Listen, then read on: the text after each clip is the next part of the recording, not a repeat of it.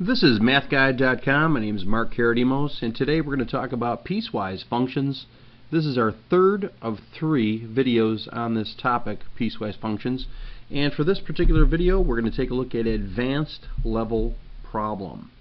An advanced level problem. Alright, and this is an advanced level problem because there are not only 3 parts, part 1, part 2, part 3, but we do have a linear function. Here's a horizontal linear function. The first one was a diagonal linear function, and then this, of course, is a nonlinear function. So it's about as complicated as it gets. Let's start by looking at our domain. Where is our domain split? It looks like there's a split at 2, so I'm going to draw this tiny little, try to keep it light. At x equals 2, I'm going to draw this line here, try to draw it not too dark. Okay, so that's at x equals 2, x equals 2. Alright, so we've got a line there. Dashed line, it's not really part of the curve, but it's going to help us understand it. And we have another one at -1. There's another split here at -1, and that would be x equals -1. Alright, so I'm going to draw this, vertical line. And I'm going to try to make it light. Alright. Now this will help us understand this picture. You could see that our coordinate plane is now separated into 3 parts. There's the left part, there's the middle part, and there's the right part. And that corresponds with the 3 parts that I have here, because our domain is split into 3 pieces as well. Alright, everything left of this x equals -1 line is going to behave like this diagonal line. So remember, this is y equals x. Normally it would go through the origin and kind of go up one, right one, up one, right one. I don't want to draw that because I want to draw everything left of x equals -1. So if I were to imagine drawing that line but just picking it up right here, so it's going to have this look, starts right here. Oh, actually, I wanted to do that in red to stay consistent with the website. So at MATHguide.com. So I'm going to start drawing down like this, doing my best to do this freehand. Okay, so we've got this line going down. Notice how there's no equal sign. So at this barrier, we're going to have no equal sign, or in other words, an open circle. Alright, now let's go for the middle. The middle, actually, you know what? I'm going to save the middle to last because it's kind of the hardest to graph.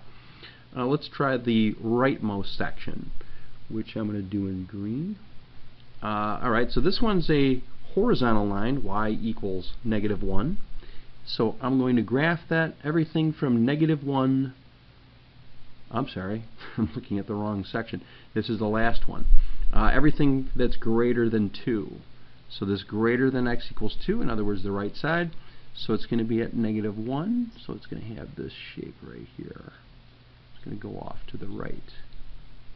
Alright, again, there's no equal sign. So at our barrier, x equals 2, again, there's an open circle. Alright, so I've got 2 of my 3 pieces graphed. Now comes the middle. Now the middle is a little bit harder to do. And the reason why it's harder to do is because it's a curve, it's a U, it's a parabola.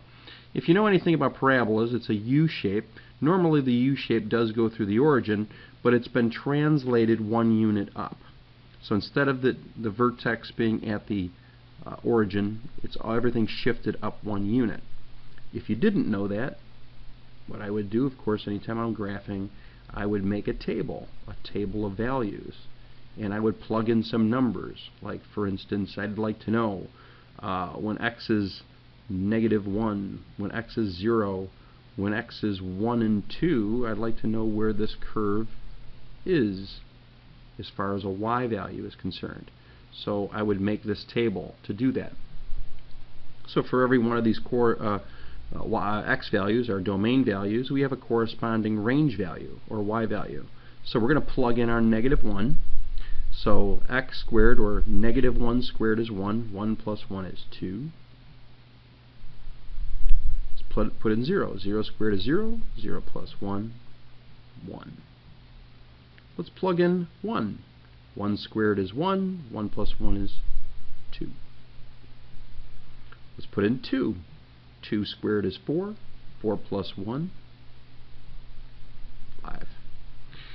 Now what I would do, of course, is just plot these values, right? I would plot these on our plane. So negative 1, 2. So negative 1 up 2 would be over here. I'm keeping this very light because I want to figure out where my open and closed circles are, but there is a little point here, tiny little blue point, that it may be open or closed at this point. We haven't decided. And here we're going to have 0, 1 right here. 0, 1. There's going to be a 1, 2. 1 to the right, 2 up. And then there's going to be a 2, 5. 2 to the right, 5 up. Right there. Alright, so you can see what this U shape is going to look like. Remember, we're only graphing this U shape between x is negative 1 and x is 2. So we're not going beyond it, we're not going below it, or I should say to the left of it or to the right of it, just in between these domain values. So the domain is just constrained between negative 1 and 2. So we would graph this. I'm going to try to do this as best I can freehand. So it's going to look something like that. It's going to have that shape. It's about as good as it gets right there with my graphing ability. And let's see, I've got a closed circle at negative 1. So there actually is going to be a closed circle there. Let's see, there's an equal sign at 2. There's x equals 2. So there will be a closed circle there. So it looks like my complete domain, all real values are defined according to this piecewise function. There's no gap in our domain.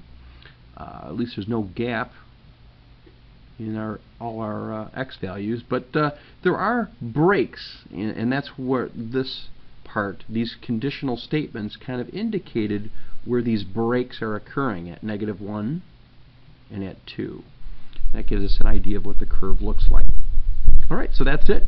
So if you'd like to see more, you could always go back to MATHguide.com, check out our interactive activities, I should say interactive quizzes, activities, and our lessons.